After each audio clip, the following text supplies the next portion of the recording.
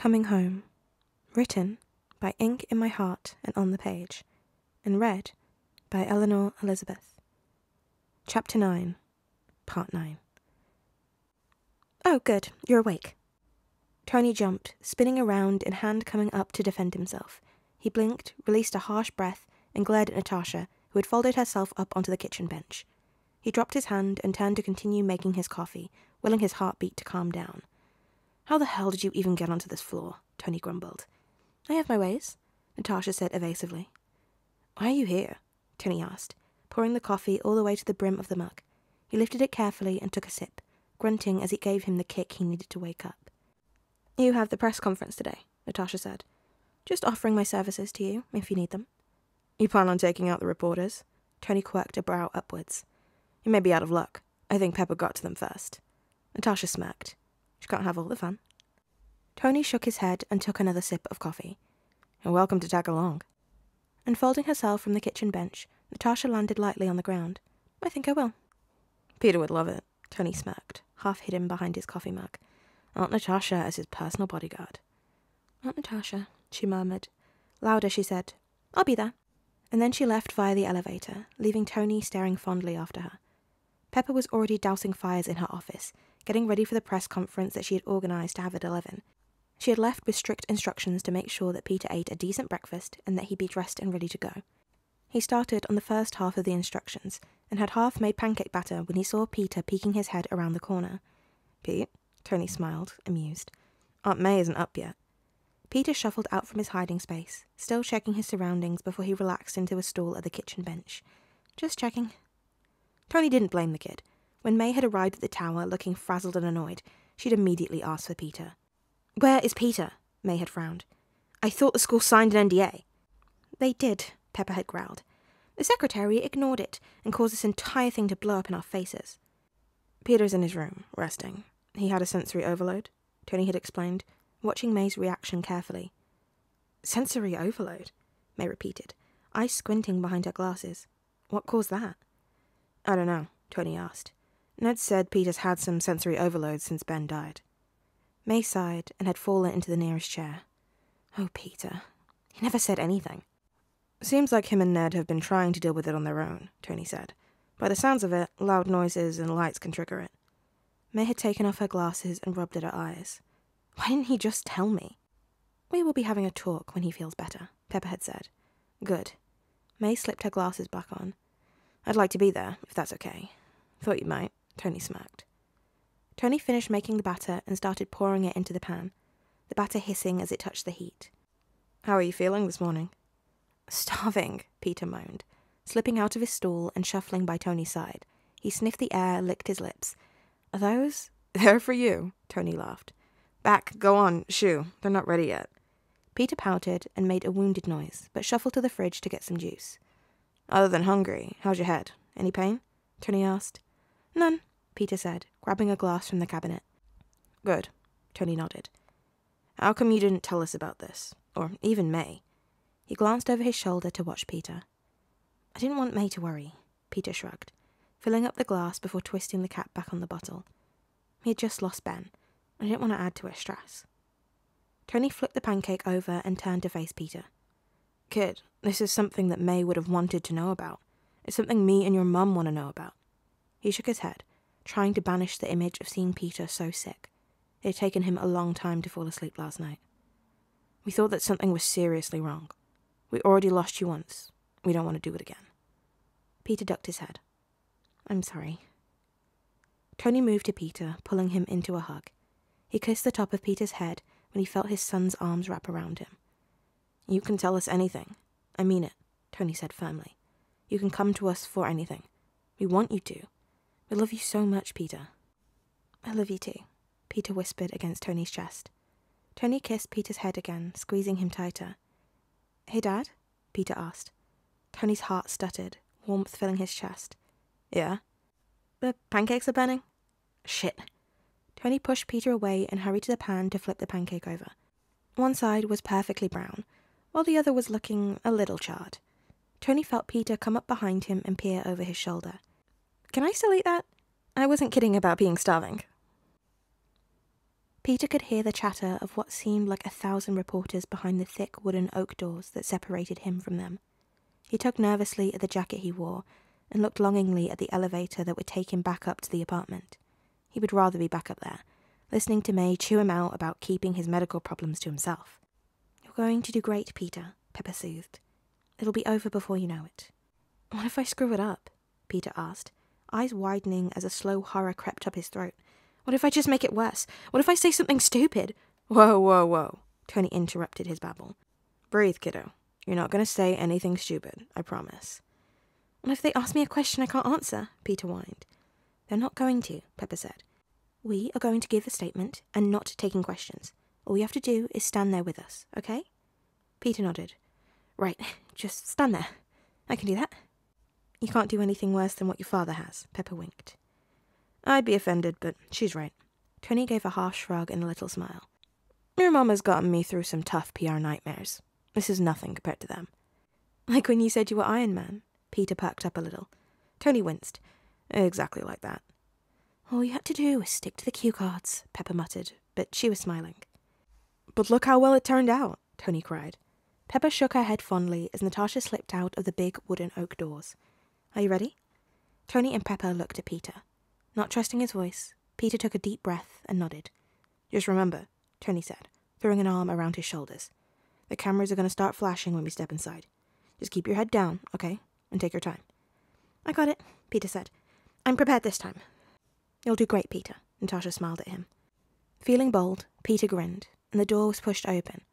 Tony had been right, and the second the door had opened, camera flashes started going off. Peter was much better prepared for them this time, and as the chatter grew louder, he was able to block most of it out. Tony kept a firm arm around him as they stepped up to the small podium. Peter blinked at the reporters. He couldn't believe that they were there for him. "Thank you, everyone," Pepper said, standing tall and her voice ringing out over the room. "You are aware of what this press conference is about. Due to yesterday's complete lack of decorum and respect, when the news broke that our son Peter had been returned home, and you chased 4 teenagers down the street for an interview." Peter shrunk into Tony at Pepper's scolding, and he could see several people shift guiltily. Peter did not envy anyone who was a reporter right now. "The person in question who leaked this information has been charged for breaking the NDA agreement," Pepper continued. "Several reporters have also been charged with child endangerment for chasing 4 teenagers down the streets of Queens." Tony squeezed Peter's shoulder before he was stepping forward to the microphone, and Pepper was by his side, taking his hand in hers. "I want to thank everyone who has helped us in the search for our son," Tony said. "It has been a long 11 years, and the tireless efforts of the FBI and Stark Industries has not gone unnoticed. Without them, we wouldn't have Peter here with us today." Tony paused, and Peter felt the shift in his tone as it became firmer. "As you can imagine, this has been a very emotional time for our family, and I ask you to respect the privacy that we are asking for as we move forward. Thank you." The room erupted in an explosion of questions, and Peter winced at the noise level. He squeezed Pepper's hand and leaned in close. "Can I say something?" Pepper smiled at him. "Of course." He stepped forward, Tony whirling in surprise as Peter gently slid into the space at his side. Hi?" Peter said, wincing as his voice rang out over the room. The questions stopped instantly, and he could feel the room leaning towards him in bated breath. "Hi," Peter repeated, taking a shaky breath. I just wanted to say that I'm really happy that Tony and Pepper found me, even if I didn't know I was missing." Pepper squeezed his hand while Tony took his other. "This is all really new to me, and I'm not really sure why you all find it that interesting." There was a small chuckle at his words. "I would really appreciate it if you gave me the chance to get to know my parents, and it would be kind of hard if they found out I failed my English test before I had a chance to make up an excuse." Peter grinned at the laughter he got. Thank you. Oh, and, could you please not chase me or my friends? Some of us have asthma." Peter stepped away from the microphone and the questions roared back to life. The 3 of them ignored them, though, and hand in hand they left the room, the oak doors closing behind them and blocking them from view once more. "How was I?" Peter asked, feeling giddy and out of breath. "You were a natural," Pepper assured him. "Good job, kid," Tony grinned. "I think this deserves something special." "He looks like he's having fun," Pepper hummed, leaning into Tony's side. "He sure does," Tony laughed. Both watched as Peter accepted the glass that Dummy was handing him, giving the robot a pat and lighting up as the robot let out a series of happy chirps. They both grinned as Peter took a small sip, shuddering at the taste before putting the glass down and distracting Dummy with an idea. The other Avengers were lingering around, enjoying the large quantities of food that Tony had ordered. They had all been there watching the press conference, and were eager to distract Peter from the constant repeat of it that was being shown on every form of media. "I hate to interrupt this moment," Natasha said, appearing from nowhere. She had changed from the pencil skirt and blouse she had worn to the press conference and into something more comfortable. "Then don't," Tony snarked with a smirk, grunting when Pepper smacked him. "What's up, Nat?" Pepper asked. "We need to have a chat soon," Natasha said quietly. "I've been doing some digging into Ben, like you asked." Tony looked over to Peter, who was still distracted by Dummy, laughing at the robot that had started chasing Scott around the living room. "You find something?" Tony asked. "Potentially. I'm still chasing up on some leads, but should have some answers soon," Natasha said simply. "Bruce has also been going over their notes too. It looks like he's nearly finished deciphering what they mean." Pepper's face hardened. "If there's something to find, I want it to disappear before anyone else goes digging into it. While the world may have thought that Peter is adorable, they're still looking for a story here." Natasha nodded. "Don't worry, I've been erasing any trace as I go along. Ben's movements throughout the years will be like a ghost." All three of them turned at the loud laughter in the living room. Peter was doubled over as Dummy cooed a series of beeps at Scott, who was face planted onto the floor, groaning. Clint was smiling smugly, while Wanda giggled helplessly into a couch cushion. "Whatever we find," Pepper said, "Peter doesn't need to know." The news of Peter Stark returning home had remained the top headline in the country for a week before it finally began to die down. Returning to school had been a weird experience for Peter, not used to the many eyes watching him walk down a hallway with Ned. But his classmates got over it pretty quickly when they saw that Peter was still the same nerd, and they left him alone much to his relief. "Thanks for the lift, Happy," Peter cried as he climbed out of the car, free from school as the weekend had finally rolled around. He grinned as Happy grumbled a goodbye and bounded over to the lift. "Hello, Peter," Friday greeted him as the lift doors closed. "Hey, Friday, how are you?" Peter asked. "I am well," Friday responded, as she always did. No matter how many times the AI told Peter that she didn't have feelings, he continued to treat her like a person. "Where would you like to go?" "Take me to Dad, please," Peter said. "Ned's birthday's coming up, and I wanted to ask Dad if he could help me build a lightsaber for him." "That sounds like an excellent idea," Friday said. "Do you want me to pull up some research for you?" "Yeah, that would be great, thanks." When the lift came to a stop and the door opened, Peter was momentarily taken aback when he stepped out onto the Avengers floor. He shrugged but ventured out of the lift. The common room was empty, as was the kitchen, so Peter started wandering in search of his dad. He decided to check the lab first and headed in that direction.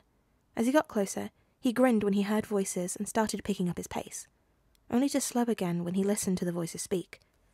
"I guess this proves that he knew," Pepper said, her voice sounding angry. "Yeah, I would say a letter is pretty damning evidence that Ben knew about Peter," Tony growled. Peter froze in the hallway. They were talking about Ben. Did Ben know? All that time Peter had been living with Ben and May, he had known that Peter wasn't related to them? Peter shook his head. No, Ben wouldn't have done that. He would have never kept Peter away from his parents. Dropping his bag to the floor, Peter kicked off his shoes. He reached into his backpack and slipped his web shooters on before he looked around to make sure no one was watching before he jumped onto the ceiling. He stuck easily and crept along the ceiling until he reached the lab. "Where did you even get this?" Pepper asked. "I found it among the papers Tony brought back from the storage unit," Natasha said. "It was part of a will agreement that the Parkers had made. It was to be sent to Ben if they were to pass away. It looks like it wasn't sent through until Peter turned 8 due to the investigation surrounding the crash." Peter crawled to the door and peeked over the edge. Tony was pacing angrily, while Pepper, Natasha, and Bruce were spread out around a large bench, papers filling every inch of the table. The door was open, and Peter carefully maneuvered himself through the door. He paused when he got inside, and nobody noticed his entrance. With a mental fist bump, he crawled across the ceiling to come hover directly over them, peering down at the papers. "Who cares where he got it?" Tony snapped. "He still willingly kept Peter." Pepper shook her head. "I don't understand why he would. From the looks of these accounts, Richard and Mary had already blown through the $20 million Obadiah had given them for taking Peter in the first place. It's not as if he would be getting any money from them, and he never ransomed Peter off." "Maybe," Bruce said slowly. "He was protecting Peter?" "Protecting Peter?" Tony scoffed. "From who? Us?" "I've been going through Richard and Mary's research," Bruce said. pointing at the papers. The biological engineering formulas they were looking into is much more advanced than what some scientists are working on today. How advanced? Tony demanded, stopping his pacing and staring at Bruce. Very, Bruce said gravely. They were looking into merging DNA with another species. The only other person I know who's been working on that is Dr. Farley Stillwell. Peter frowned, recognizing the name. He was one of the scientists who they were introduced to when they had their field trip to Oscorp. He had said that he was a biological engineer and that he was currently researching spider DNA. Then he had led them into a room that held nearly every species of spider. He failed to mention the radioactive spider that bit Peter. What aren't you telling us, Bruce? Pepper frowned. Bruce sighed. Judging by the notes that are here, he hesitated, looking between Tony and Pepper before he heaved another sigh. It looks like they did some experiments on Peter. What? Pepper and Tony exploded. Peter's jaw dropped. His fake parents had experimented on him? He racked his brain for any memory of him being experimented on, but it was coming up blank. Surely he would have noticed if he'd been experimented on, right?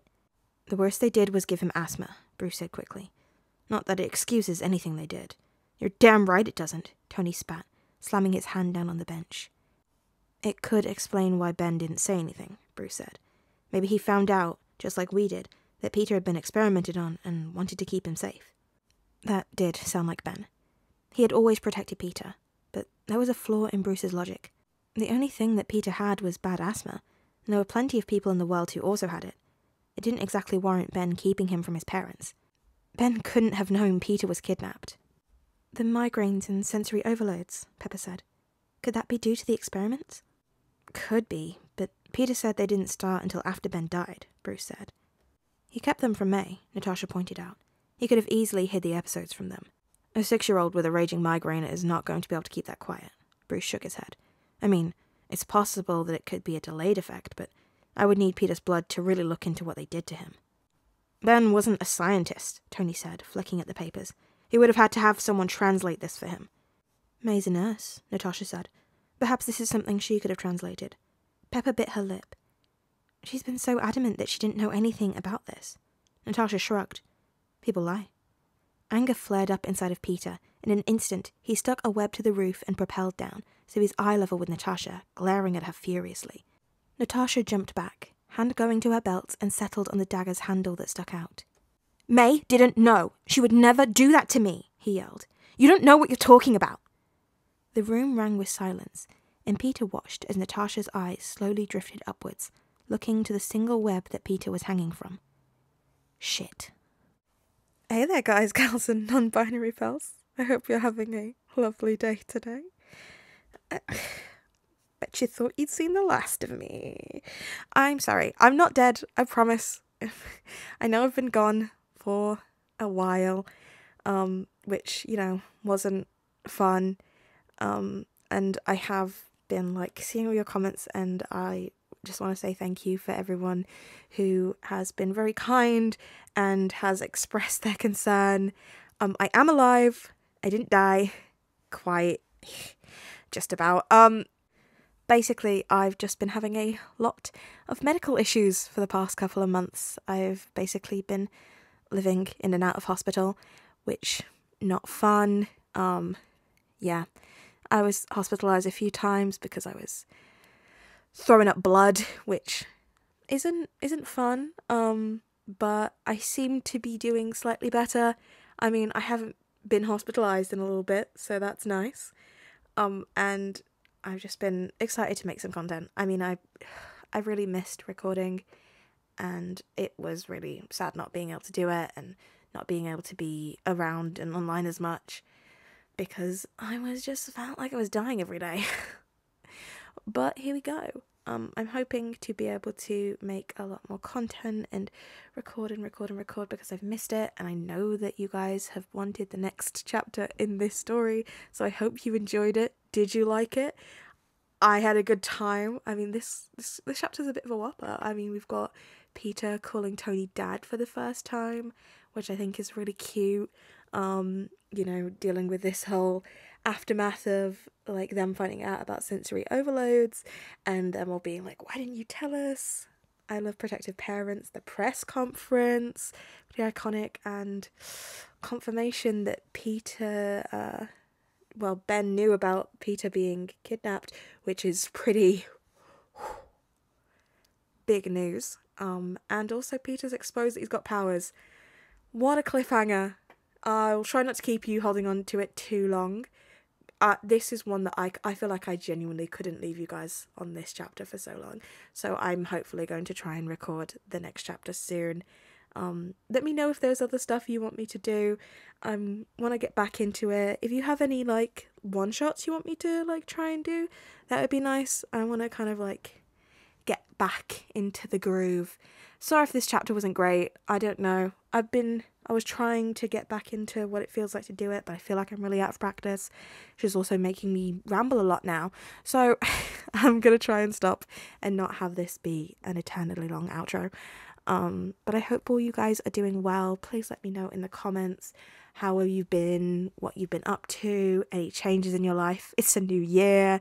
How was your holidays? Everything. Please, I really missed you guys. You can also like the video if you liked it to boost my serotonin levels. And subscribe. Now it'll probably mean something. I'm sorry. I'm really sorry for not being around. I feel really bad. And like, I know I shouldn't, because like, what was I going to do? Like, bring my mic to hospital? Probably not. But I'm happy to be back. And please, all of you guys, please take care of yourself. There's one thing I've learned from being so ill. It's like, if you don't take the time for yourself, if you don't look after yourself, you will get very, very ill. So please, look after yourself. Drink your water. I live off it now. That's all I do, is drink like 15 cups of water a day. Please do it. It's really important for your health. Please get some sleep. Rest is so important. And if you've got medication, remember to take it every day. Don't skimp out. And go just do something good for you. Do some self-care today. Please, it's important. Because yes, this is a threat.